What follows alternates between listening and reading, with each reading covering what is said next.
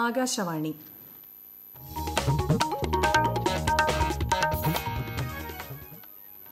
നമസ്കാരം. പ്രാദേശിക വാർത്തകൾ വായിക്കുന്നത് സുവർണ.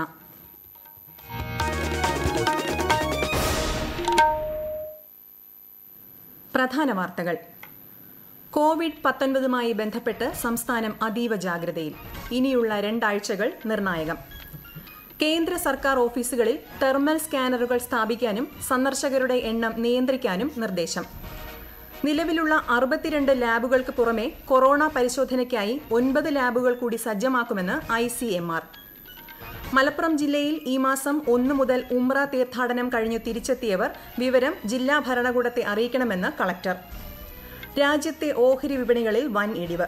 സ്വർണ്ണവില പവന് 1000 രൂപ താഴ്ന്നു. വാർത്തകൾ വിശദമായി. രാജ്യത്ത് കൊറോണ വൈറസ് ബാധിതരുടെ എണ്ണം 126 നോയിഡയിൽ 2 പേർക്ക് കൂടി കൊറോണ ബാധ സ്ഥിരീകരിച്ചു. കർണാടകയിൽ കൊറോണയെ തുടർന്ന് മരണമടഞ്ഞ 76-കാരന്റെ കുടുംബ ഡോക്ടർക്കടക്കം 10 പേർക്ക് വൈറസ് ബാധ സ്ഥിരീകരിച്ചിട്ടുണ്ട്. സാഹചര്യം നിയന്ത്രണ വിധേയമാക്കുന്നതിനായി സ്കൂളുകളും കോളേജുകളും ഉൾപ്പെടെ എല്ലാ വിദ്യാഭ്യാസ സ്ഥാപനങ്ങളും ഈ മാസം 31 വരെ അടച്ചിടണമെന്ന് കേന്ദ്ര സർക്കാർ ഇന്നലെ നിർദ്ദേശം പുറപ്പെടുവിച്ചു. ജിമ്മുകൾ, തിയേറ്ററുകൾ തുടങ്ങിയവയും അടച്ചിടണം. താജ്മഹൽ, കുത്തബ് മിനാർ, ചുവപ്പുകോട്ട തുടങ്ങിയ ചരിത്ര സ്മാരകങ്ങളും അടച്ചിടാൻ നിർദ്ദേശം നൽകി.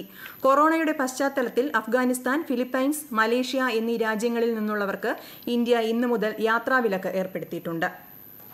കോവിഡ്-19 പശ്ചാത്തലത്തിൽ എല്ലാ കേന്ദ്ര സർക്കാർ ഓഫീസുകളിലും തെർമൽ സ്കാനറുകൾ സ്ഥാപിക്കണമെന്ന് കേന്ദ്ര മന്ത്രാലയങ്ങൾക്കും വകുപ്പുകൾക്കും നിർദ്ദേശം. പ്രവേശന കവാടങ്ങളിൽ ഹാൻഡ് സാനിറ്റൈസറുകൾ വയ്ക്കണം. സന്ദർശകരുടെ വരവ് പരമാവധി നിരുത്സാഹപ്പെടുത്തണമെന്നും കേന്ദ്ര സർക്കാർ പുറത്തിറക്കിയ നിർദ്ദേശത്തിൽ പറയുന്നു.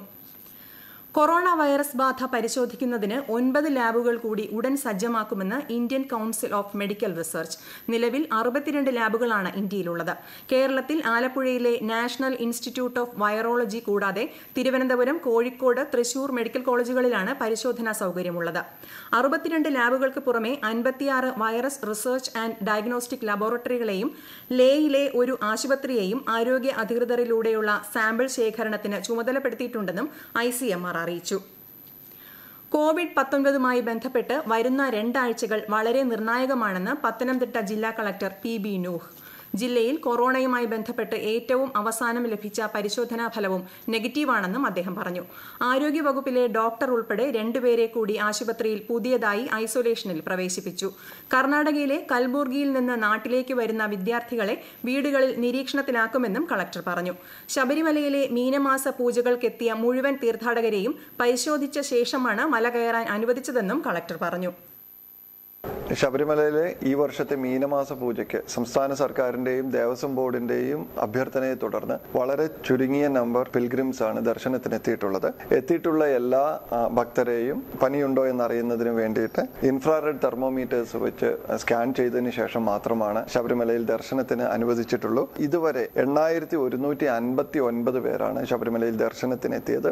അതിൽ 2 പേർക്കാണ് പനിയുണ്ടെന്ന് കണ്ടെത്തിയത്. ആ 2 പേർക്കും കോവിഡുമായി ബന്ധപ്പെട്ട ലക്ഷണങ്ങളല്ല എന്ന് സ്ഥിരീകരിച്ചതിനെ തുടർന്ന് അതിനനുസരിച്ചുള്ള നടപടിക്രമങ്ങൾ പൂർത്തിയാക്കിയിട്ടുണ്ട്. കോവിഡ്-19 നിയന്ത്രണങ്ങളുടെ പശ്ചാത്തലത്തിൽ കർശന നിയന്ത്രണങ്ങൾ പാലിച്ചു നടന്ന ശബരിമലയിലെ മീനമാസ പൂജകൾക്ക് നാളെ സമാപനമാകും.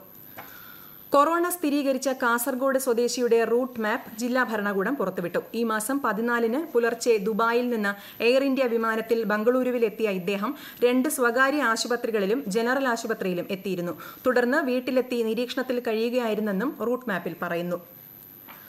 കോവിഡ്-19 വൈറസ് ബാധ സ്ഥിരീകരിച്ച സാഹചര്യത്തിൽ മലപ്പുറം ജില്ലയിൽ മാർച്ച് 1 മുതൽ ഉംറ തീർത്ഥാടനം കഴിഞ്ഞ് തിരിച്ചെത്തിയവർ ജില്ലാതല കൺട്രോൾ സെല്ലിൽ രജിസ്റ്റർ ചെയ്യണമെന്ന് കളക്ടർ അറിയിച്ചു.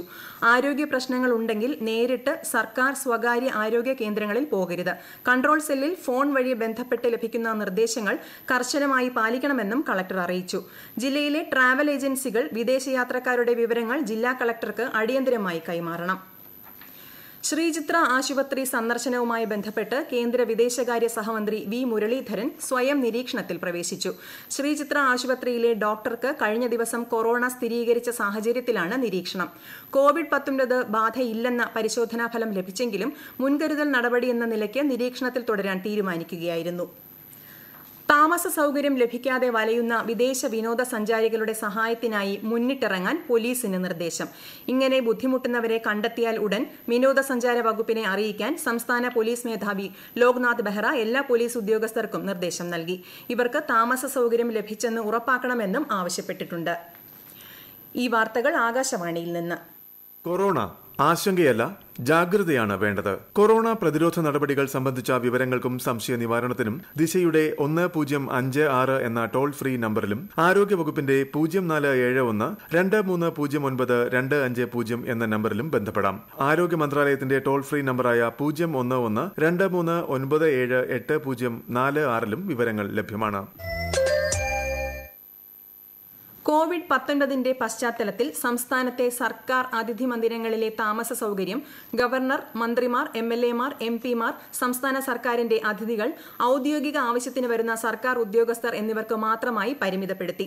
കേരള ഹൌസ് കന്യാകുമാരി, മുംബൈ കേരള ഹൌസ് ഉൾപ്പെടെയുള്ള സർക്കാർ അതിഥി മന്ദിരങ്ങളിൽ പൊതുജനങ്ങൾക്കുള്ള റൂം റിസർവേഷനിൽ നിയന്ത്രണം ഏർപ്പെടുത്തിയിട്ടുണ്ട്. കോവിഡ്-19 രോഗപ്രതിരോധ നടപടികളുടെ ഭാഗമായി ക്വാറന്റീനിലാകുന്നവരെ പാർപ്പിക്കാൻ സ്ഥല സൗകര്യം ഏർപ്പെടുത്താൻ പോലീസിന് എറണാകുളം ജില്ലാ കളക്ടർ നിർദ്ദേശം നൽകി. ഹോസ്റ്റലുകൾ, ഹോട്ടലുകൾ, സ്വകാര്യ ആശുപത്രികളിലെ ഒഴിവുള്ള മുറികൾ എന്നിവയാണ് ദുരന്ത നിവാരണ നിയമപ്രകാരം ആവശ്യാനുസരണം ഏറ്റെടുക്കുക.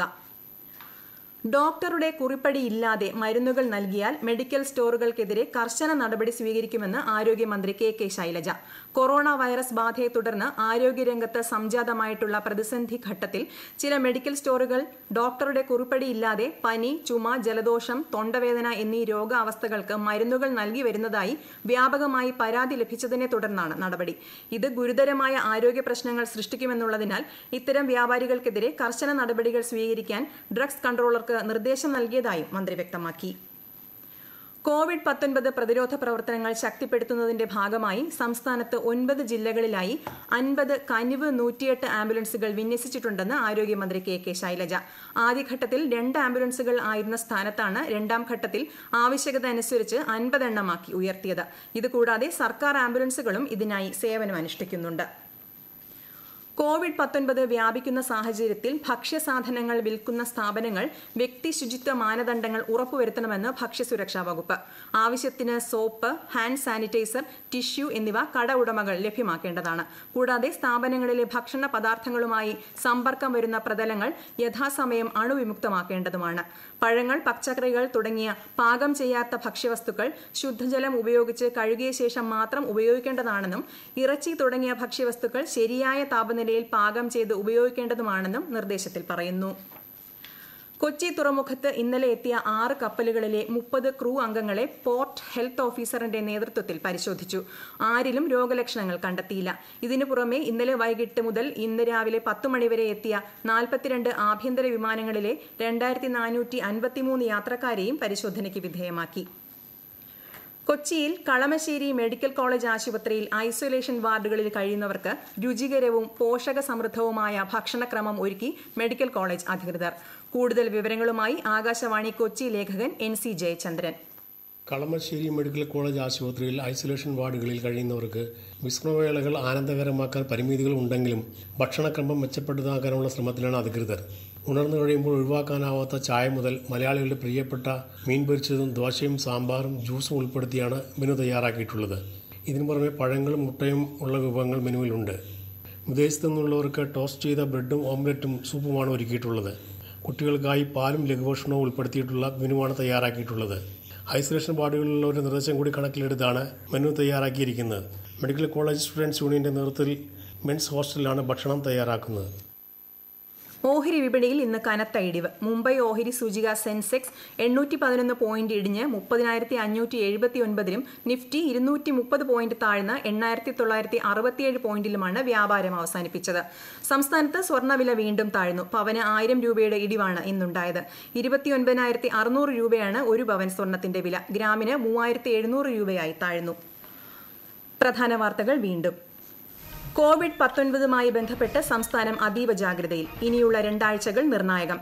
കേന്ദ്ര സർക്കാർ ഓഫീസുകളിൽ തെർമൽ സ്കാനറുകൾ സ്ഥാപിക്കാനും സന്ദർശകരുടെ എണ്ണം നിയന്ത്രിക്കാനും നിർദ്ദേശം.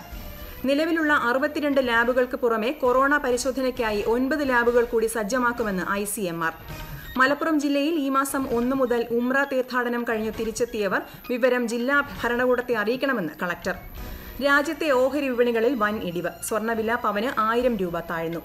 പ്രാദേശിക വാർത്തകൾ കഴിഞ്ഞു. ഈ നിലയത്തിൽ നിന്നുള്ള വാർത്താ പ്രക്ഷേപണം ഇനി 7:25-ന്.